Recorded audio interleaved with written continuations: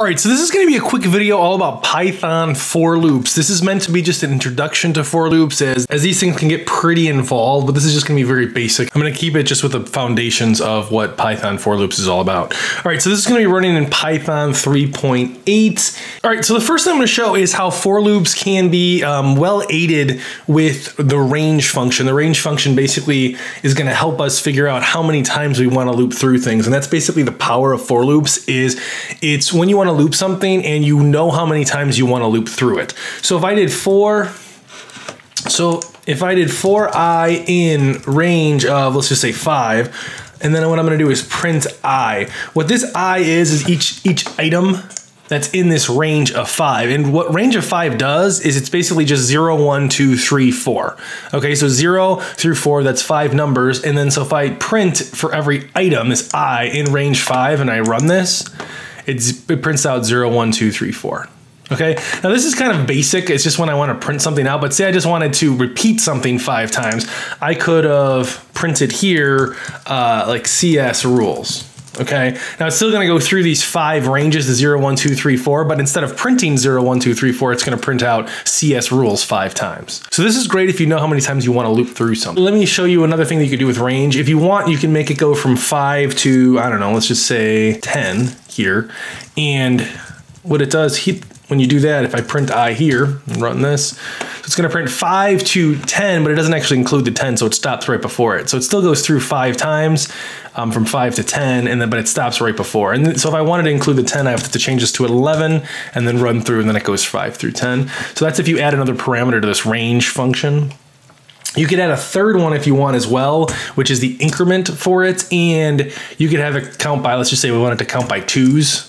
Up until 11, but it doesn't go over 11. So just so you know, as it's adding 2. So if I run this, you can see it goes 5, 7, 9. Now, if I added 2 more, it would be 11. It doesn't actually count that endpoint. Even if I change this to a 12, or even if I change this to, let's just say I change it to a 12. It counts the 11, but doesn't go to 12. Okay, if I change it to 10, it would never get to 10. It would stop at 9. Okay, so that's basically how to use the range function with for loops. There's another thing you can do with these range functions, and it basically involves making a nested for loop. So say I wanted to print out 3 things for I, and for each thing, each item of I want to print out, let's just do another 5 things for each of these. You can do what's called a nested loop. So it's a for loop inside of a for loop.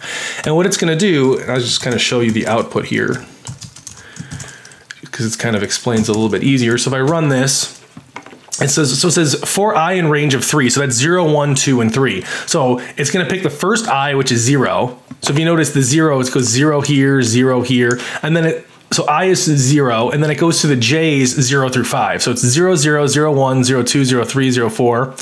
Remember, it stops at 5, so it doesn't actually include the 5. And then it does the next number for I, which is 1, and then it resets the loop for the J's. So it goes 1, 0, 1, 1, 1, 2, 1, 3, 1, 4. Then it does the 2's, 2, 0, 2, 1, 2, 2, 2, 3, 2, 4. Okay, it stops at 3, it stops before 3, and it stops before 5. But you can kind of see how nested loops works. For every single item here, it's going to do every single thing in this list. Then it's going to go to the next item. So it went from 0 to for every one of these, and then it goes to the 1, and then it goes through all of them. Then it does the 2, and then it goes through all of them, and so on. And if you count these up, it ends up being 15. So you can just do 5 times 3 here for these loops. But if you actually count these up, so 1, 2, 3, 4, 5, 6, 7, 8, 9, 10, and then all the way another 5 is 15.